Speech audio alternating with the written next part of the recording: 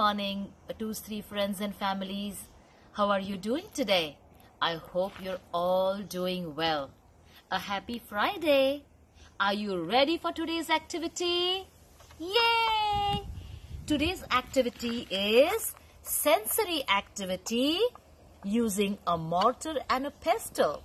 Well, my mortar is broken, so I'm having a bowl and a pestle. Never mind, if a mortar and pestle is not available, we can also use a nice clean pebble.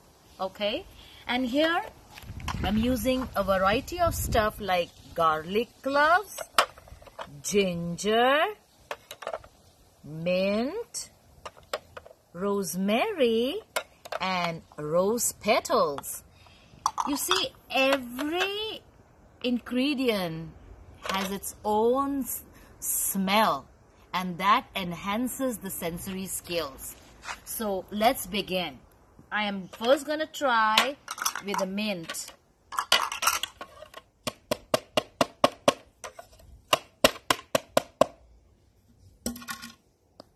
Remember, this activity takes a lot of patience, but that's what it is all about, right?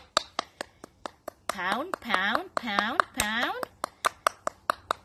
Wow, the mint leaves are really having a very different yet a refreshing smell. You see that? My friends, you can do this. I know we have done this in the school and you love doing this.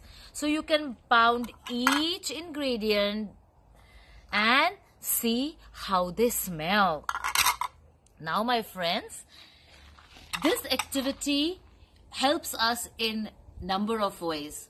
First of all, by pounding, it strengthens our hand and eye coordination. It also strengthens our pincer grip and strengthens our fine motor skills. Okay? Since each ingredient has different smell, it enhances our sensory skills, the ability to smell different things. It also strengthens our scientific inquiry skills. Why does mint smell different than the rosemary? And why does the garlic smell different than the ginger? So you see, this helps us in number of ways. And above all, my friends, you also have the joy of the feeling that, yeah, I can help mommy too. I can help mommy in the kitchen as well. That's all about it, my friends. Enjoy the pounding activity with the mortar and pestle. Have a great weekend ahead.